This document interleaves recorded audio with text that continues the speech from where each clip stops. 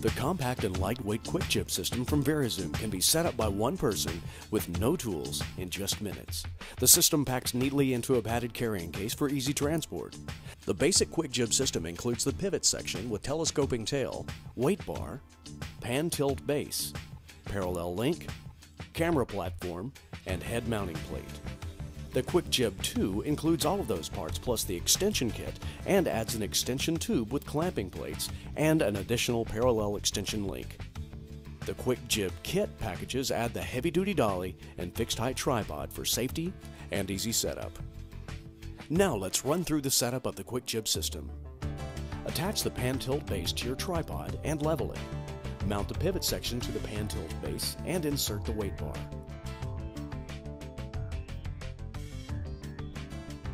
You may wish to use a C-stand or chair to hold up the end of the jib.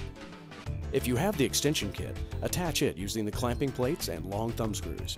Tighten using the large hand knobs. Mount the camera platform to the end of the jib and connect it to the pan tilt base using the parallel link or links if you have the extension kit.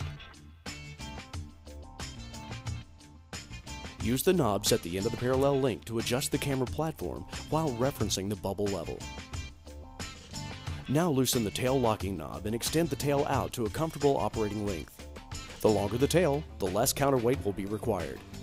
Mount your pan and tilt head and camera to the platform.